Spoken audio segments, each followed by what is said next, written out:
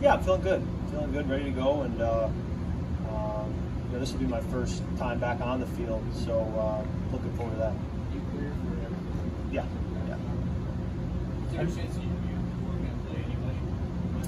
Did you talk about that? Yeah, I think it was kind of a fluid situation, so hard to know how it would have played out.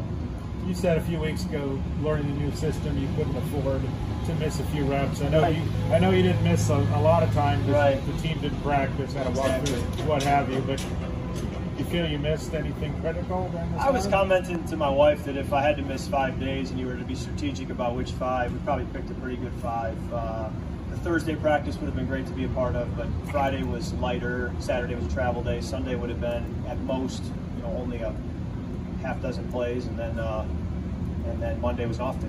So it worked out pretty well from that standpoint.